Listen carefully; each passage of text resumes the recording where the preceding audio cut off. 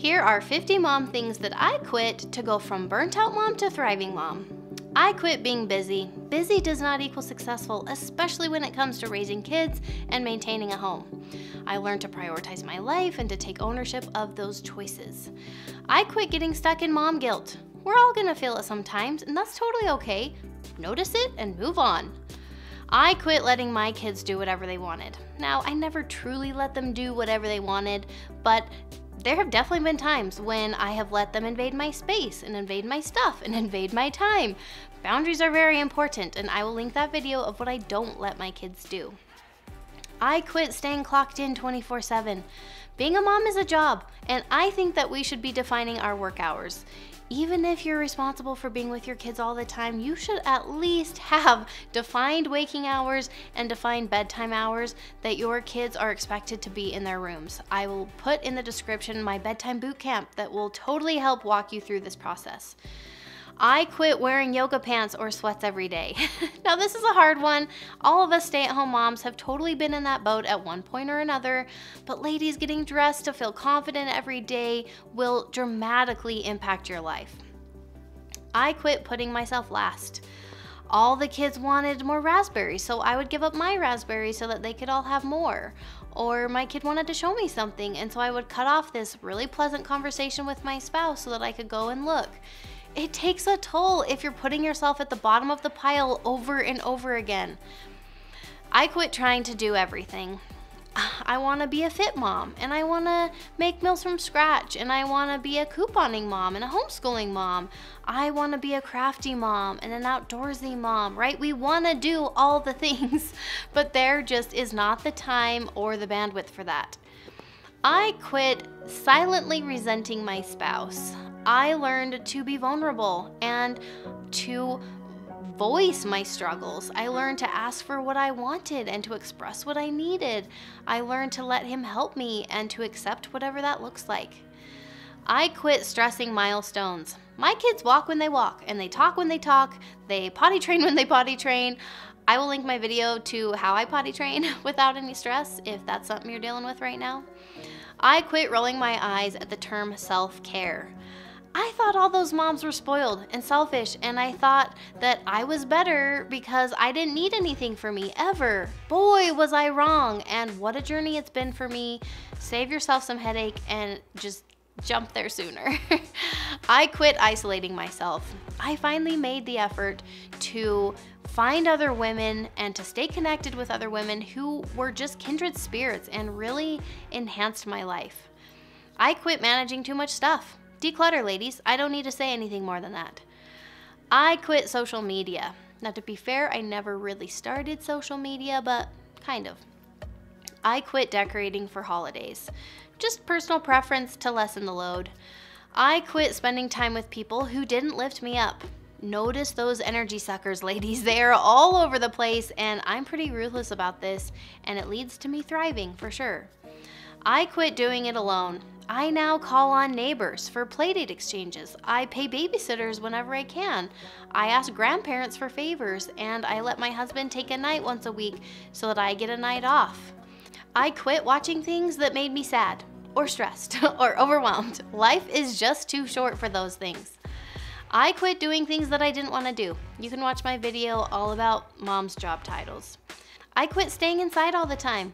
Sometimes I forget how energizing it is to just get out of the house and to be outside. I quit being a short order cook. Designating hours of when the kitchen is open and closed and designating what's served has really changed everything for me. I will link my snack video that I just did, and it will kind of map that out for you. I quit people pleasing. Learning what feels good to me and not being afraid to follow through with it has really aligned me with what thriving looks like for me.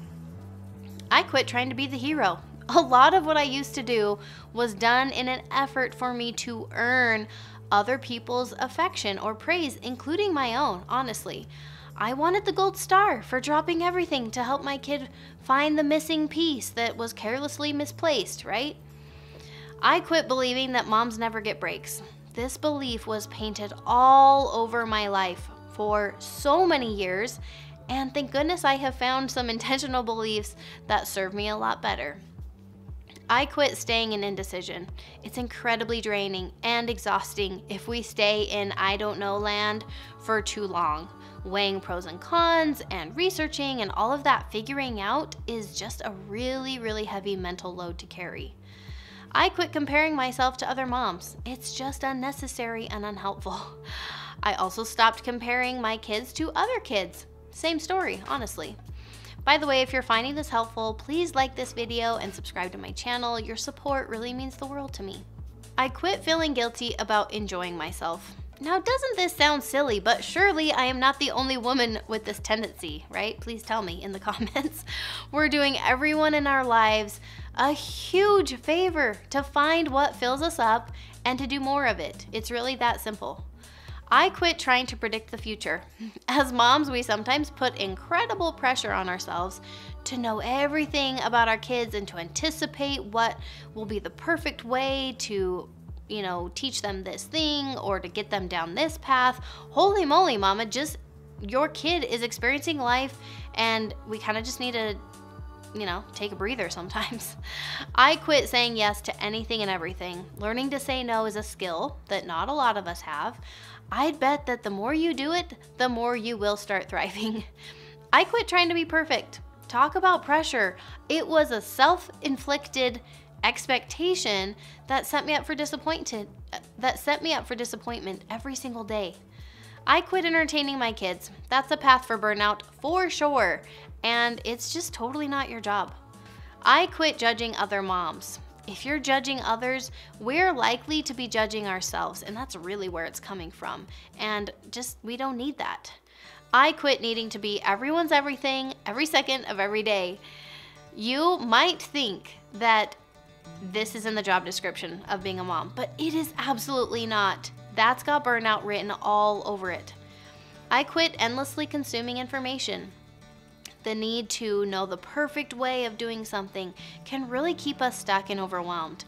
I'm all about making informed decisions, and trust me, I do research a lot of things, but don't miss the mark on this one. I quit thinking that there's a one-size-fits-all. That goes for me in motherhood as well as in my parenting. I quit looking for the right answers. Morals and values, yes, I know right from wrong, but so many life decisions and motherhood-related topics do not fall into that category, and so I stopped being paralyzed by the fear of making a wrong decision when there really was no wrong decision. I quit saying no to spending money. I'm probably still one of the more frugal people out there, but it's awful boxing yourself into a life where you never allow yourself to spend money on anything, ever. I quit doubting myself. The older I get, the more confident I am that only I know what's right for me and for my family. I quit deciding that I was never enough. This was a choice, and such a sad one, don't you think? Of course I was burnt out if the decision was already made that I would never be enough. I quit skipping date nights. Friday nights are now the greatest thing in the entire world. Now that my husband and I are religious about this, it really has been a game changer for me. I quit beating myself up for killing houseplants. I used to have a real problem with that, and ironically, I haven't killed one since making that shift. I quit being super concerned about germs. Basic hygiene, avoiding any blatant illnesses, we're good, Okay, rapid fire, the last 8. I quit hating winter. What good comes from that? I quit caring about what other people think.